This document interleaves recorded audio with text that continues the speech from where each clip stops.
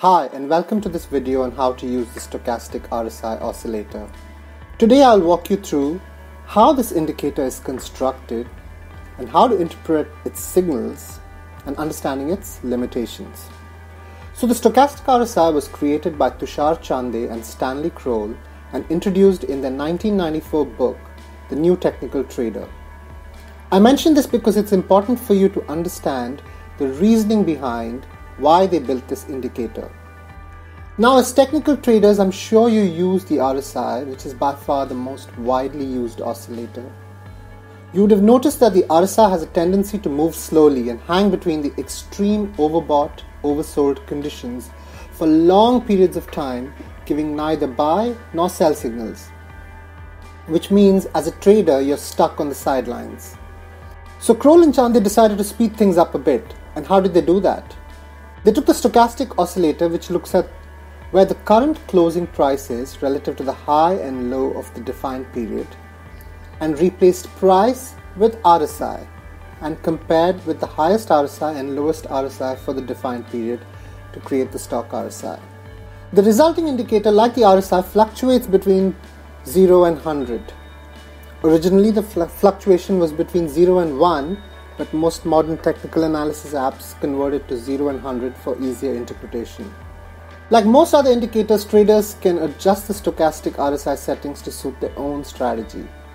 We have the RSI period, which uses the number of RSI periods for the stochastic calculation. The default is 14. The stochastic period, which is the number of time periods used in the stochastic calculation, again 14 is the default. The percentage K period, which kind of smooths the stochastic period with a simple moving average. A value of 1 maintains the stochastic period, but the default has been set to 3 to give it a smoothing effect. Percentage D period, a moving average of percentage K. Again, the default is 3. This is commonly referred to as a slow stochastic. If you want to change things around with the parameters, you would primarily change the stochastic period and percentage K period. If you think the script you're trading is extremely volatile, increasing these values can smoothen the oscillator for you. Do try this out and see which of these parameters has a bigger smoothing impact. Now, how do you interpret the signals in the stochastic RSI? We can look at 3 possible scenarios to use this indicator. Firstly, overbought and oversold conditions. The stock RSI, like most oscillators, has overbought and oversold conditions defined by 80 and 20 levels. The middle line of 50 is also significant for traders, as I'll show you later in this video. It is important to look for oversold conditions when the bigger trend is up and overbought conditions when the bigger trend is down. In other words, look for trades in the direction of the bigger trend and use the stochastic RSI as a short-term indicator.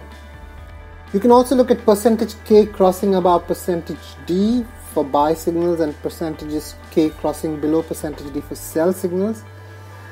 But my personal view is that this strategy will only lead to losing positions, as this being a lagging indicator.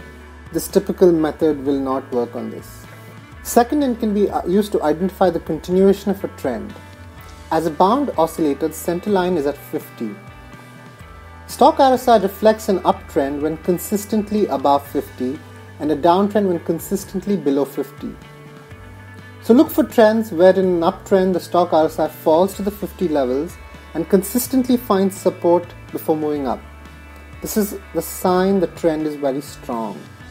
Third, we can look for positive and negative divergences. I won't get into it here as I'll be addressing divergences in a separate video.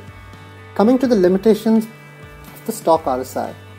Sometimes your greatest strength can become your greatest weakness too. So in this case here, the stock RSI is like RSI on steroids. RSI produces relatively few signals and stock RSI dramatically increases the signal count. But this also means that there will be more overbought, more oversold readings, more centerline crosses, more good signals, but more bad signals as well. Speed comes at a price. But its ability to spot short-term extremes in RSI is its greatest advantage and also one of the reasons it has become such a popular indicator with traders. So thank you for watching this video. Don't forget to subscribe to our channel and stay tuned for more on Market Vidya. Thank you.